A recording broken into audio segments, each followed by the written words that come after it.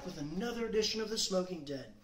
I'm your host, Smoky Dan, and tonight we're going to be taking a look at the newest blend from Tatuaje, which is the Fausto Esteli. Fausto is a splendor, and I'm hoping this cigar lives up to its name. It's a Robusto. It's a 5x54. It's a little bit bigger ring gauge than usual. And it's got a beautiful, oily, really handsome, it's a lot smoother than it looks, too. Wrapper, it's a Ecuadorian Habano Maduro wrapper. And inside is Nicaraguan binder and Nicaraguan fillers, which I'm guessing by the name are coming from the Esteli region in Nicaragua. That said, I want to know how it smokes. I haven't had a Tatuaje in a long time. Usually pretty expensive cigars, and the couple I've smoked have been very good, but I've never tried this blend.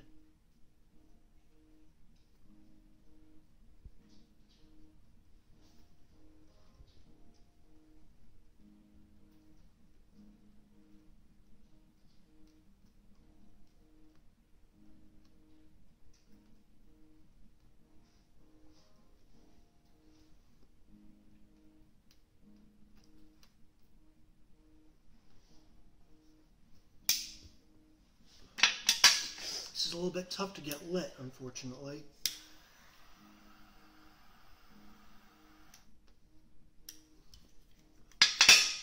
But the Bugatti dual flame torch makes a piece of cake of it.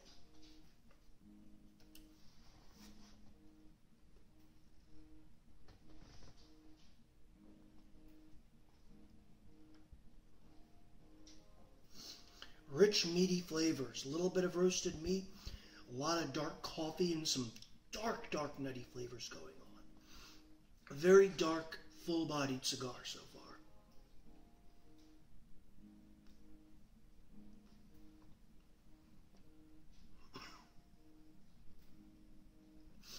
Got a little bit of chocolate coming in the front palate. Rich, round mouthfeel, very nice.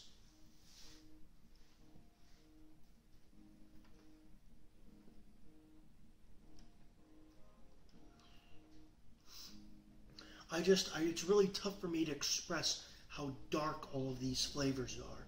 Like dark chocolate, dark coffee, dark nutty flavors.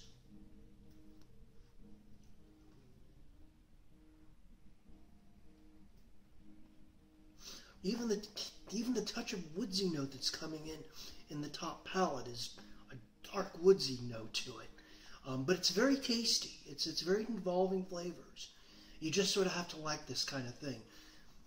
But I got a few inches left to smoke on this, so we'll be back with the verdict in a couple of seconds on your YouTube screen. And welcome back for the verdict on this Tatuaje Fausto. Mostly positive things to say about the cigar. It is very good.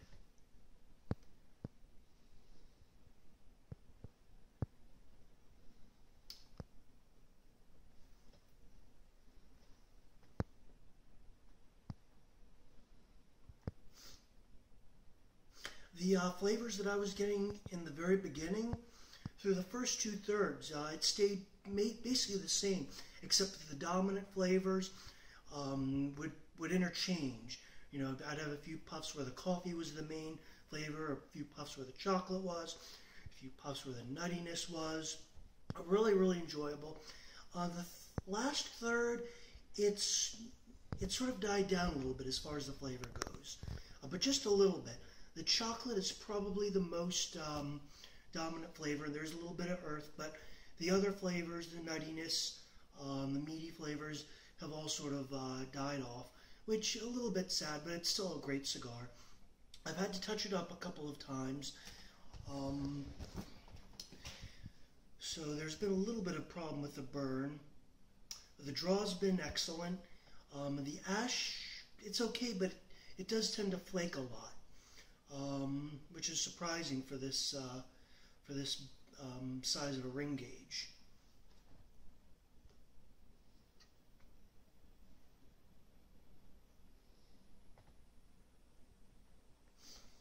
dark chocolate earth, and there's a little bit of coffee still coming in the finish.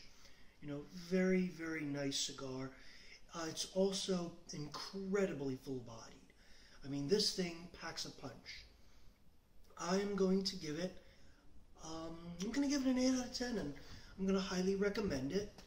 I believe I paid about $8.50 for this cigar, which is a smidgen, and I do mean a smidgen less expensive than the regular Tatuaje line, and it is a little more full-bodied than the regular Tatuaje line.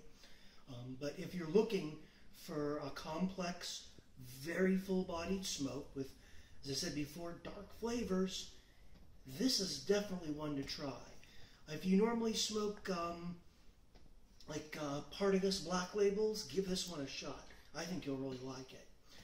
In any case, you know, if you haven't subscribed to the channel, never a better time to get into it. Hit the subscribe button. If you have a comment, please feel free to leave one. And if you have a cigar that you'd like me to review, send me a line and send me a cigar. I'll be happy to review it. Just no machine-made cigars. And in any case, keep smoking whatever you're smoking. We'll see you around for the next review.